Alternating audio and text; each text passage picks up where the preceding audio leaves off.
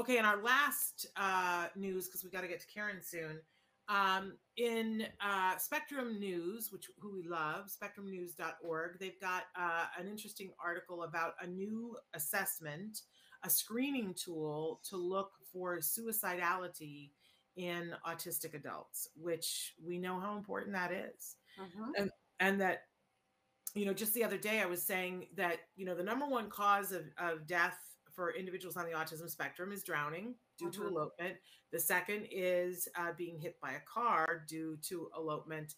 But suicide in adults is quickly gaining traction. And this is a really bad statistic that obviously we would all like to see become less. So I thought this was pretty interesting. It's available online, Shannon.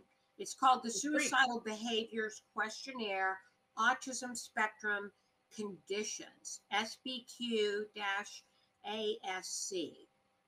And my understanding is that it's 5 questions that they ask you to assess whether you're someone who needs to be looked at further.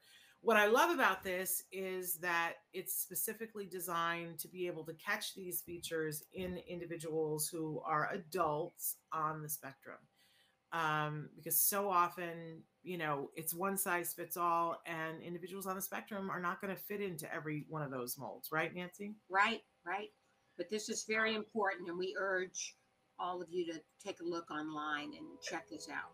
Especially if you are on the spectrum or if you love someone who is on the spectrum.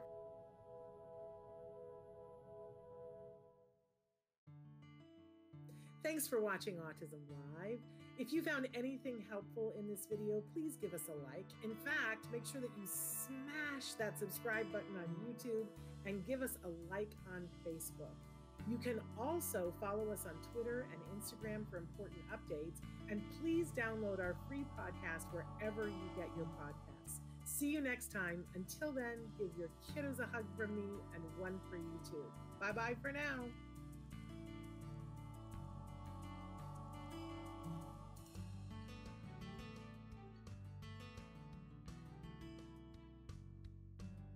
To subscribe, click here. And if you'd like to check out some more of our videos, click here.